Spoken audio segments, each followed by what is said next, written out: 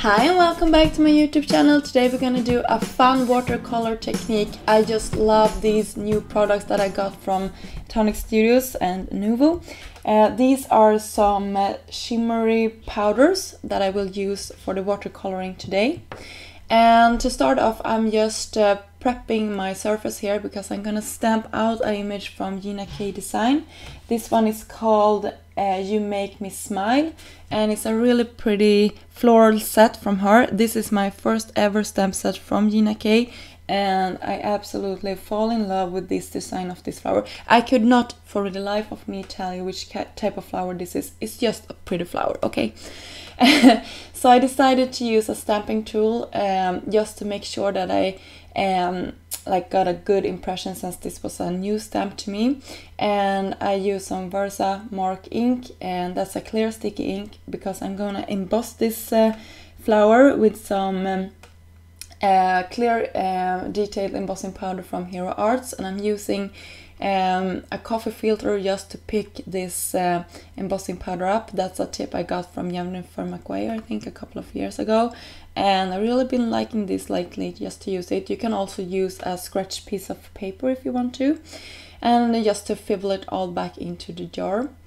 And then we're gonna adhere it down to this cardboard type piece. It's from a piece of packaging, so I don't know exactly what it's called, but let's call it just a cardboard base. And I'm just taking some washi tape here to adhere it down to this surface. And now comes the fun part, because we're gonna do a resist technique, because the flower will pop out immediately when we hit some water on top of these small powdery thing that we are gently spritzing out here. And you can see how the image pops right out. It's fantastic. And this is a really random technique. I saw Amy R doing something similar with these shimmer powders, and I had to go out and get some because I have a really hard time letting go and just letting watercolors be like randomly. I want to have a little bit more control, but with these ones I have not found a good way to like control it, and then this was the purpose with them. I don't want to control them, I just want them to go everywhere and spritz and see what I get. So it's really fantastic, it's so much fun. And you don't have to have a lot of colors. I just got 4 to start off with. I got Solar Flare, the Green Parade, the Atlantis Burst, and the Cherry Bomb. And that was it. And you can see these are packed with shimmer, and they also have like different colors in them. So it's not just like a yellow one or a pink one. It's gonna be tones of different shadings inside of these. I think there are like 8 in total you can get. And I actually, when I started to play with these, I was like, why didn't I get all of them? And now I have to wait for them to get in stock here in Sweden because they are sold out. Of course they are, they always are. So I'm waiting for especially the black one and the purple one, because I think they would be a fantastic combination to use for a galaxy background. So stay tuned for that. I'm hoping to get my hands on these colors soon because I really like these ones.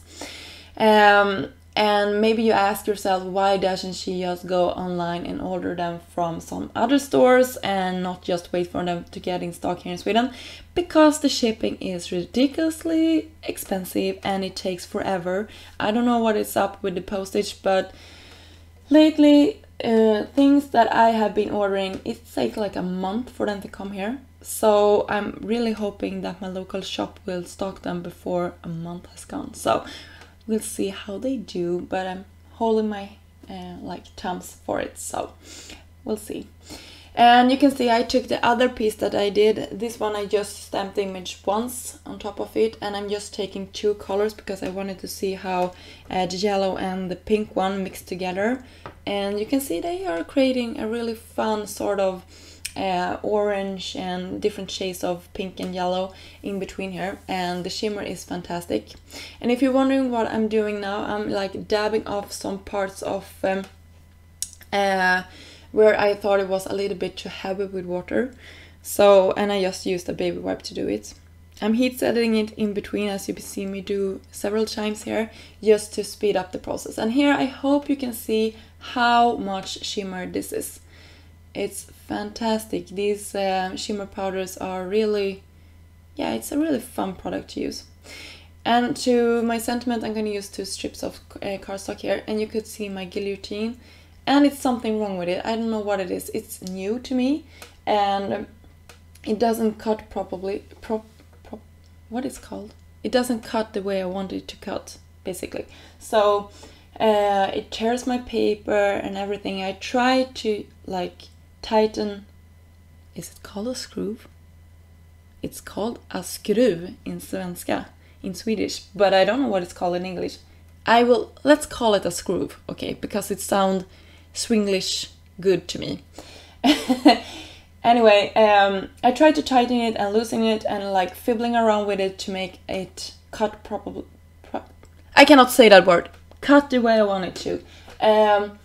But I cannot get it to work the way I want it to, so I'm really disappointed. And I actually write the company that I bought it from. It wasn't from Tonic Studios directly, so I contacted the store I bought it from, and they said that I should try it again and try the screw again. So we'll see how I do. So anyway, the cards are finished, and I just embellished the card with some sequins from Pretty Pink Pars, and that was it. So if you like this card, please give it a thumb up, and if you haven't subscribed to my channel, please do so you can see more videos from me in the future. And also you can hit the bell button. That is a button that makes you get a notification when I'm publishing a new video, so you don't miss out on any more videos like this. Great, huh? So until next time, I hope you have a fantastic day. Bye!